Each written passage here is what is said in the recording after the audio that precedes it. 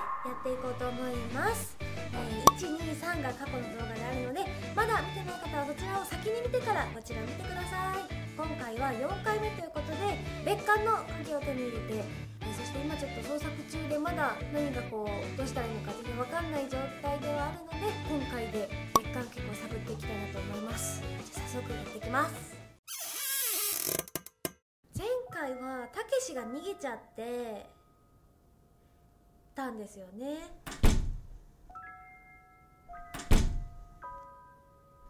で出てきたんですよね、急に。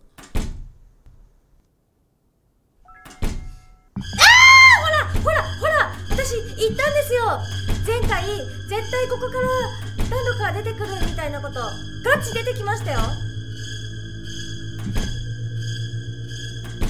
や追いかけすぎでしょ。やば、めっちゃ別館から遠ざかってる。やった。ちょっとめっちゃ遠ざかったじゃないですか。うわー、何しようとしてんだっけ私。やばい、恐怖で忘れちゃう。なんだっけ。あ、そうだ思い出した。そう、このパズルをね、ちょっと待って、これ勝手に違う、この体元に戻してほしい。何この顔しか今んとこ動かせないんだけど。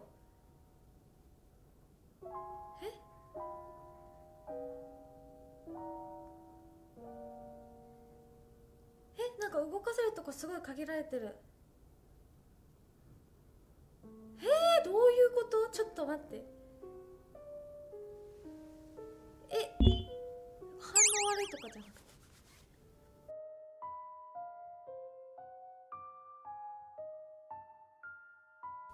どういうこと？なんでここは動くの？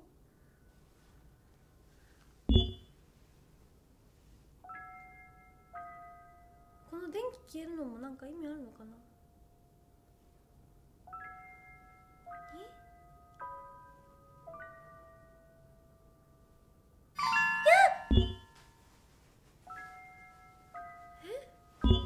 なんかこの人形変。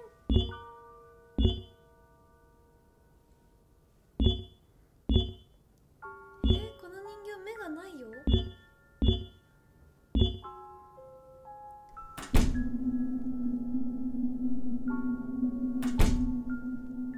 でもなんか確かここになかったから、ここに置けとかそういうことなのかな。あれ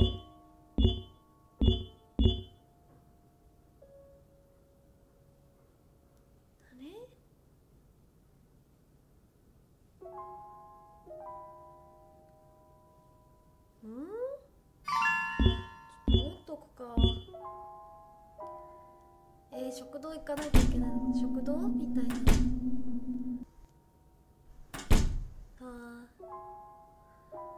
ここだ。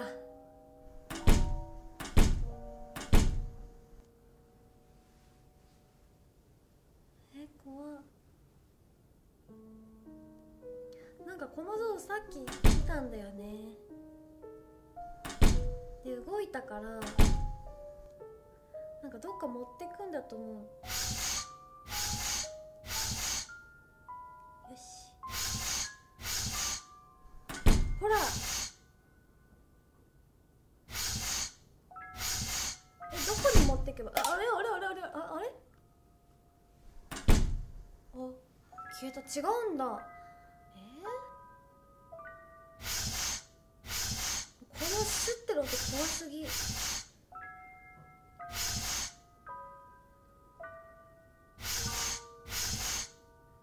っちってこと？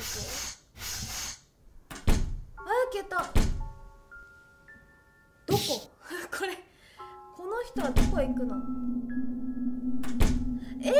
待って、ここまで出したってことは多分、こっちってこ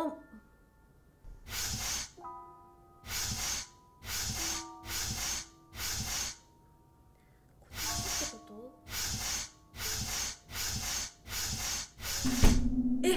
っちだ。こ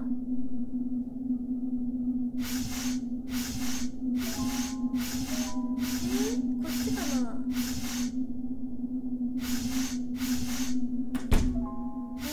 ここ？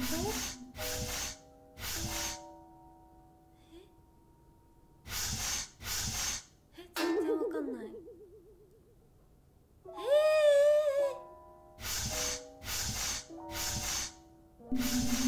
あ、積んだ。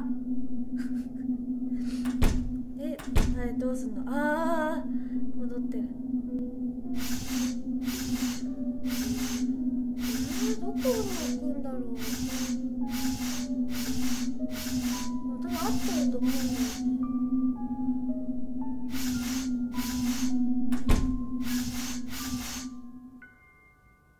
何も起きない。ここじゃないのかな。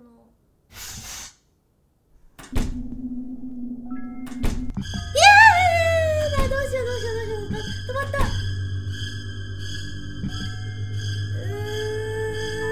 終わる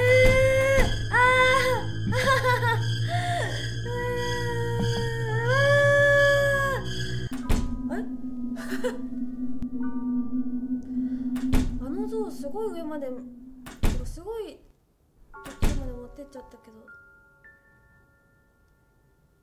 なんか全然ここのライター、ここの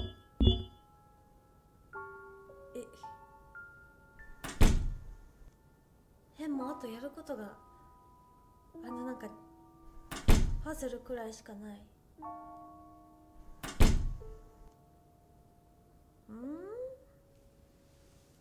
あとこれか。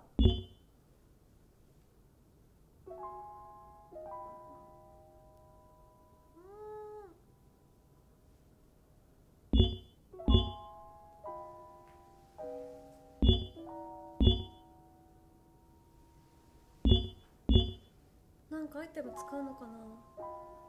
使えるもんなんもないや。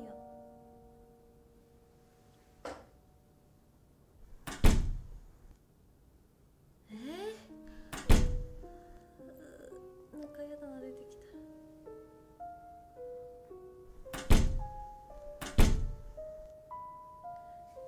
どうしよう。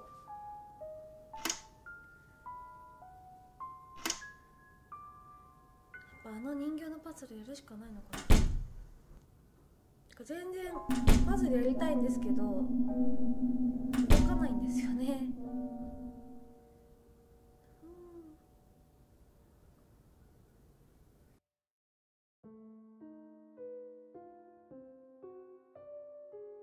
どうしよう。階段で落とせば壊せる。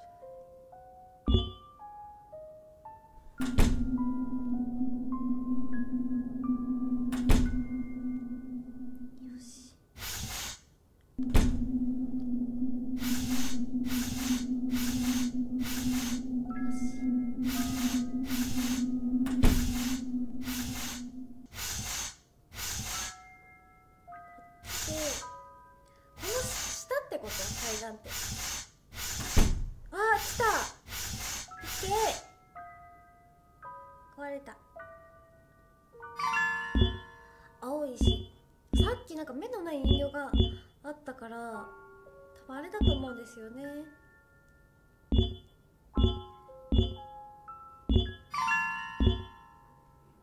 し、人形手に入れて。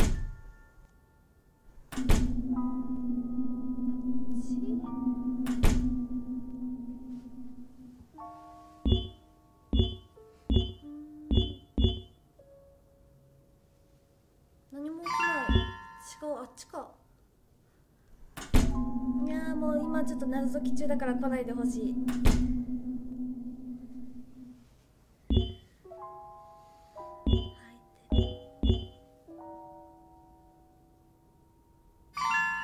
なんだろう。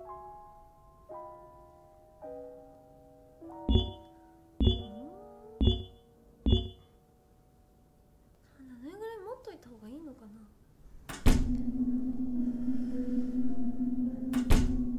いやー、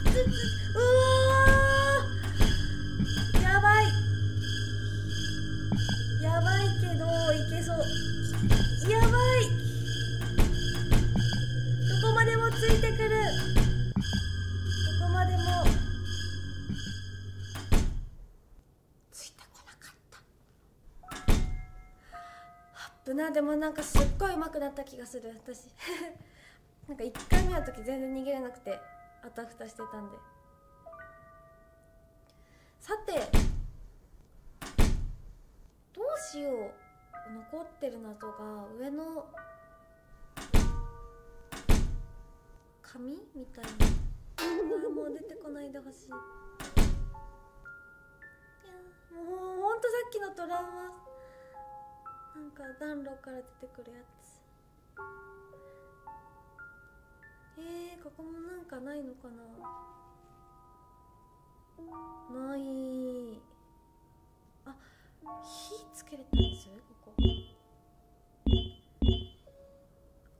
こ。あ、火ついたけど、まあ火ついたところでですよね、正直。もう現れないってことかな。あそこ火ついてるから。あ、290。いや、何の数字290って何？なんか数字必要なとこあったっけ？いや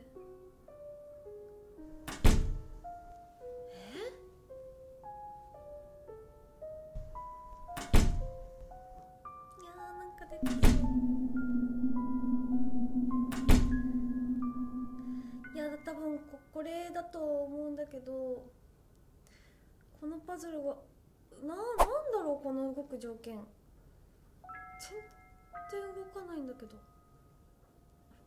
やばい、ヒント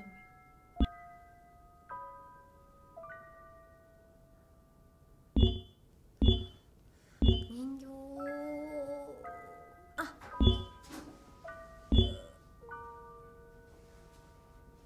人形置いて、人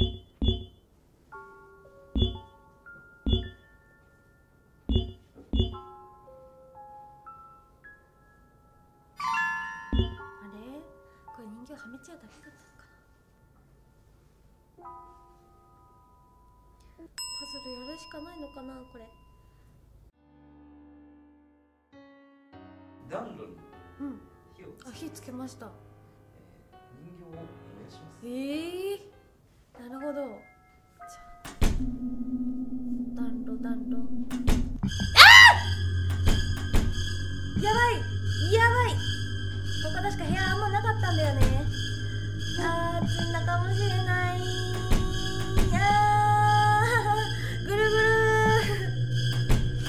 めっちゃ追いかけてくる。来た。うまくなった。よし。うわ、人形めっちゃ燃えた。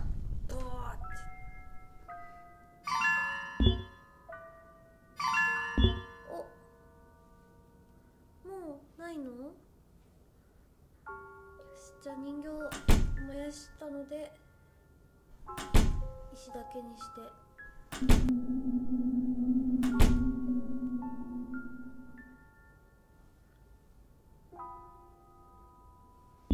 の子かな。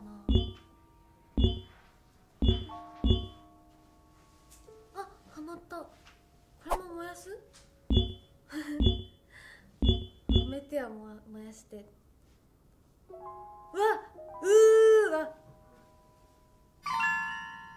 頭もげた。よし、じゃあ頭ゲットしたから、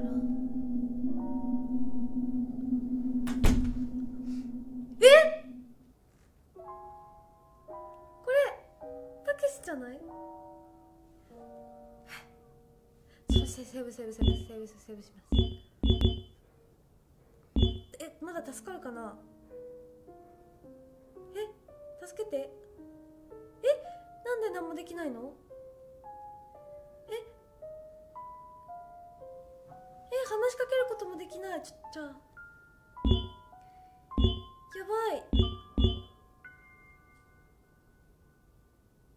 あ、これさっきのやつかな。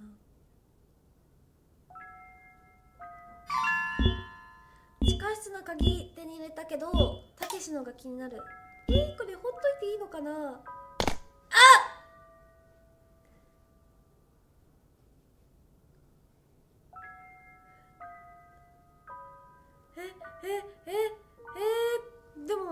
何もできない。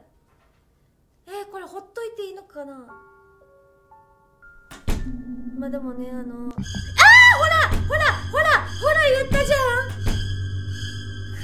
ん。やばい、たけしがやばい感じになっちゃった。やばい。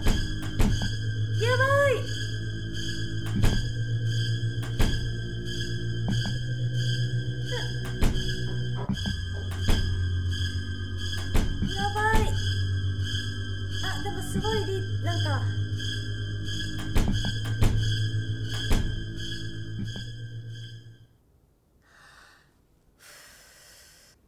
どうしよう、ミカとたけしがあれになっちゃった。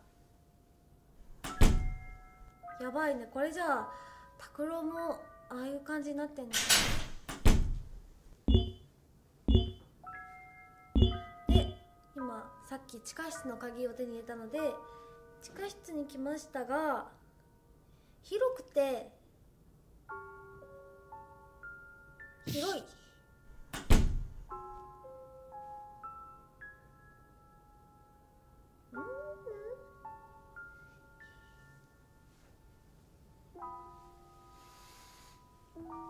うわ、謎解きのお部屋だ。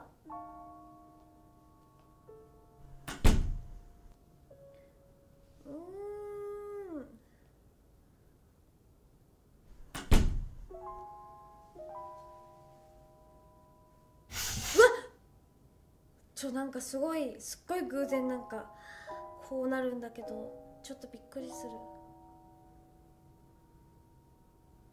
あ、これ電気？よし、これ明るいとこでセーブして。うわ、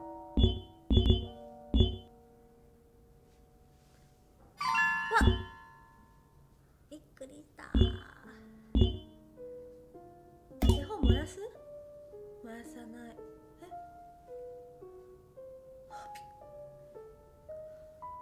これなんだろう。なんかしおり手に入れた。しおり。すごく偶然にも何かいろいろ見つけてしまったけど、なんか嫌な部屋。なんかここだけ色がなくないですか？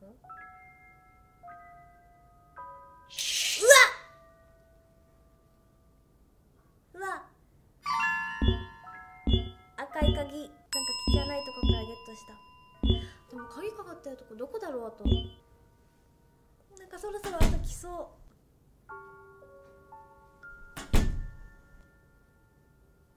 何？うわ、ほら開いたもん。鍵がかかってる。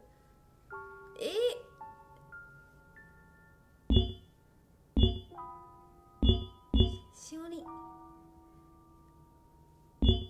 どういうこと？ここで謎解きしろってこと？うわー、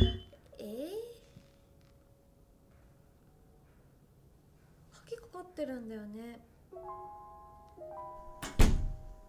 と見てない部屋あったっけ？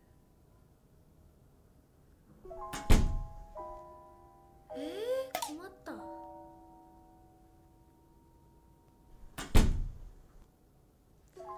し、ちょっとじゃあもう一回探索してきます。赤い鍵か。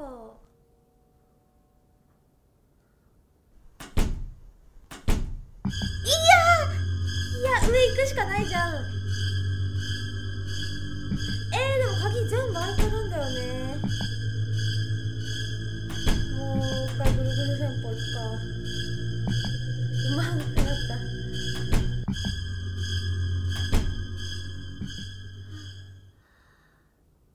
赤い鍵か。こっちの部屋もなくて、難しい。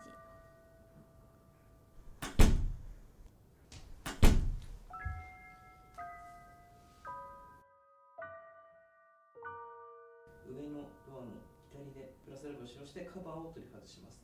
そのしおりを使って、配列確認して数字を入れてドアを開きます。なるほど。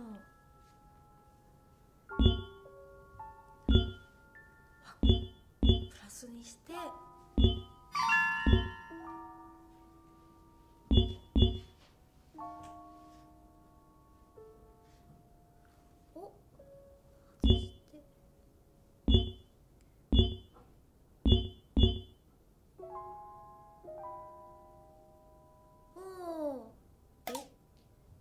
いやこれはわかるっす。ちょっと配列確認。赤緑白。